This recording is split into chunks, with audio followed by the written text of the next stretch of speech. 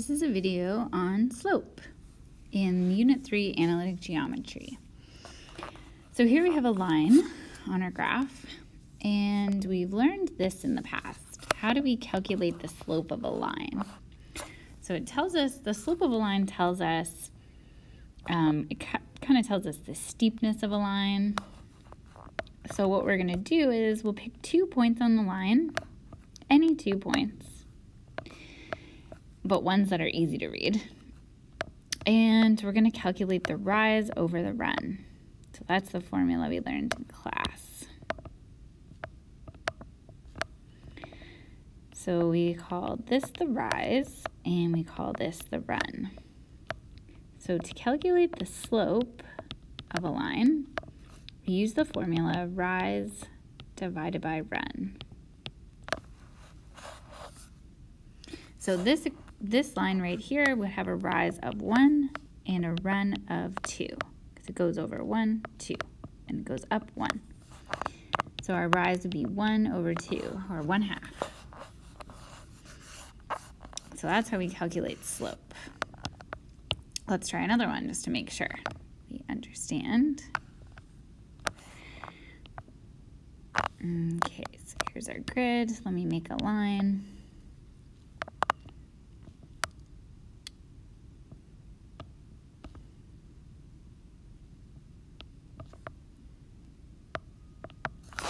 Okay, so let's see.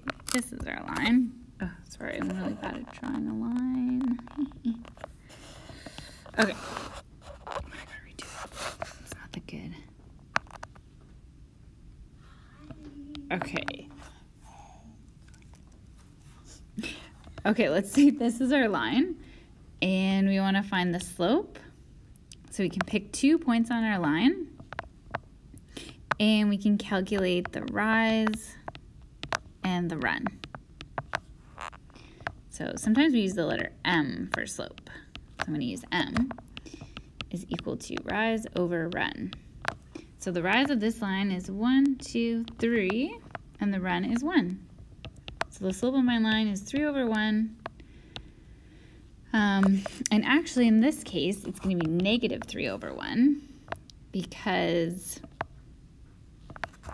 we learned this in scatter plots, that when the line is sloping down to the right, it's a negative slope. I guess you can kind of think like if you're starting at this point, you're going over 1 to the right, positive, and down 3. It's like negative 3. So our slope would be negative 3. So yeah, all lines that are sloping up to the right are positive, and lines that are sloping down to the right are negative. Okay, so here is an alternative way you can calculate the slope. If you actually know the coordinates of the points, so like this coordinate right here would be 1, 2, 3, negative 3, 1. So that's how we would write that point. And this point down here, I'll just use another color. This purple point would be negative 2, negative 2. So you can actually use this formula to find the slope of a line.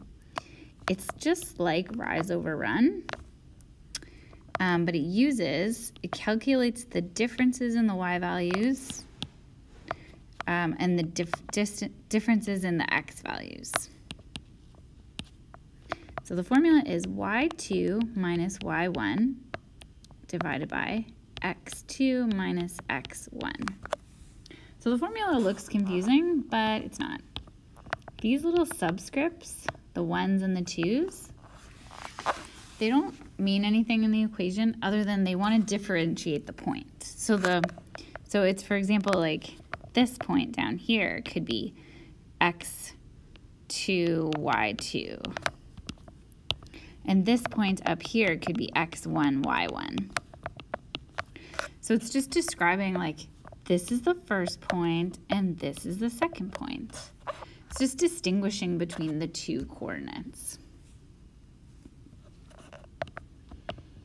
Okay, so to use this formula, we just sub in our points. So y2, we're saying is negative 2, minus the other y value, which is 1, divided by x2, which is negative 2, minus this x1, which is negative 3. So you're just subtracting the two y values. So this has a y value of 1, and this point has a y value of negative 2, and we're just subtracting them. Negative 2 minus 1. And then on the denominator, we're just taking the x values. So this has an x value of negative 2, this is negative 3, and we're subtracting them. So if I just do this math, negative 2 take away 1 is negative 3. And then on my bottom, I know that the two negatives in a row are going to turn that into negative 2 plus 3. So it becomes negative 3 over 1. So the slope is negative 3, which we already knew because we did already calculate it. So it's the same thing as doing rise over run. It's just using this, like a formal equation. Let's try another one. So let's say I gave you, well, let's use another graph. So let's say we had 2 points. Let's use this point. It's 2, 3. And let's use this point. It's 1, 2, 3, 4, 5. 1, 2, 3, 4, 5, 6. 5, 6. Now, if we wanted to calculate the slope of a line that was made between these 2 points, we can. So we can actually calculate the slope made between those 2 points by doing the formula y2 minus y1 over x2 minus x1. So all you do is subtract the y values. So we got a y value of 6 and 3. So 6 minus 3. Okay, your next step is to subtract the x values. Now you got to make sure, since you started with the 6 on the y's, you got to start with the same point. So 5 minus 2. So you subtract the x values from each other, 6 minus 3, and then you subtract the x values. So the y's are on top, x is on the bottom. So 6 minus 3 is 3. 5 minus 2, also 3. 3 divided by 3 is 1. So this line actually has a slope of 1, which you can see. It's going over 1, up 1, over 1, up 1, over 1, up 1.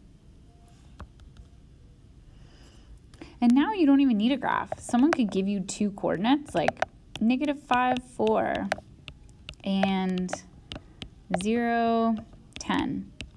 And you could find the slope that's formed between those 2 points.